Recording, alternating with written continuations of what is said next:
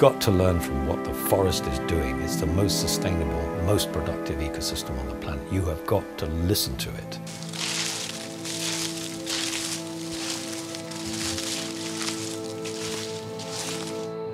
You're seeing a cropping system which takes place between rows of trees. The system is called alley cropping because the rows resemble alleyways.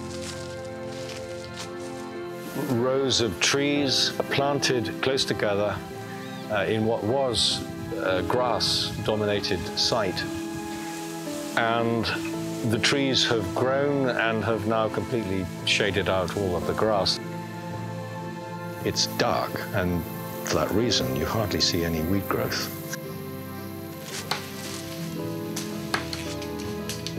At the appropriate time, they will be pruned down to about the height of one's chest. And the mulch, the green material from the leaves, will be placed on the ground as a physical protection and as slowly decomposing green manure.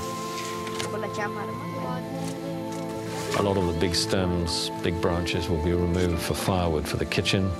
It's a very big factor in Honduras, much more important than I imagined when we started this.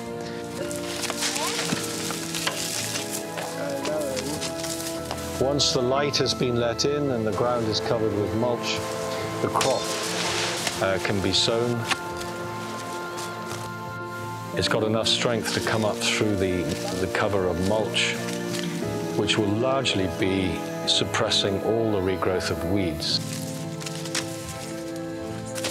During the course of the growth of the crop, the trees will regrow. There'll be a little bit of light pruning of the regrowth to control the shade.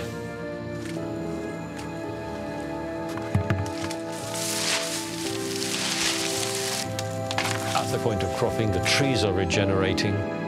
They'll recover the canopy and they'll be available for pruning and cropping the following year.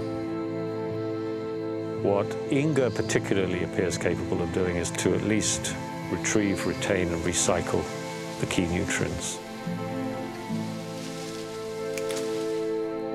You're simulating what's going on in the forest. You're not trying to fight it.